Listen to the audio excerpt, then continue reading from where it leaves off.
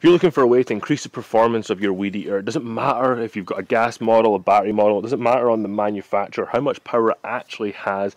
This very simple upgrade is going to give you so much more runtime, and it's going to allow you to go through thicker weeds. And all you have to do is upgrade your manufacturer's standard line to twisted line, and this is going to give you a 50% longer runtime over a conventional line. And if you are looking to upgrade your line, I really recommend this Rhino Tough, and it's twisted. It does last a lot longer. And if you're going to be using this instead of the standard string line, then you just follow the same procedure on how to rewind or reload the spool that you have on your particular weed eater.